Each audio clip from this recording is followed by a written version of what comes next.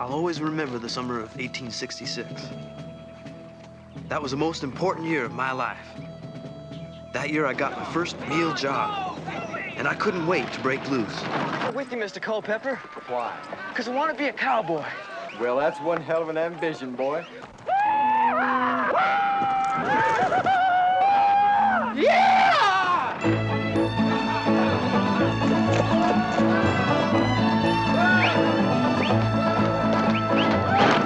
I've never been up north before. Where till we get to the desert? I met a lot of new folks that summer, and it changed my whole way of thinking. That's the old lady. The boys used to say you could get better grub in jail. How do you know what to put in there? I don't. There's Luke, Russ, Missoula, and Dixie Brick. Russ was kind of crazy. Don't stand behind me, kid. The Canyon Gang. One thing I learned from them, you can't trust anybody.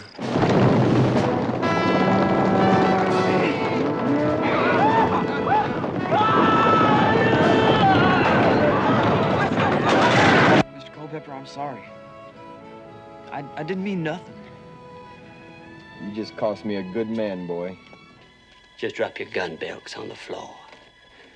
Because all I gotta do is spit. Mr. Thornton Pierce. He owned all the land between here and Fort Lewis. Now get your horses and walk them out of town. Sket, boy! And you too, brother! Brother Nathaniel. He didn't fight, Get off my land! but he wouldn't run. God's land. My land! God's land. You're a squatter. Around here, we shoot squatters. These people, they need some kind of help. Well, in that case, I guess we have no choice.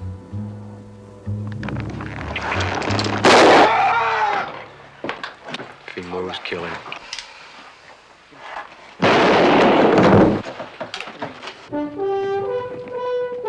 Here they come.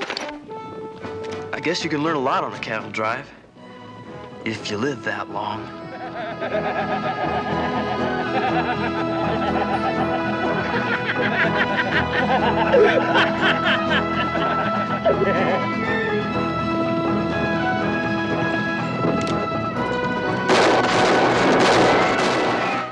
The kid from the summer of '42 grows up fast on the great cattle drive of 1866.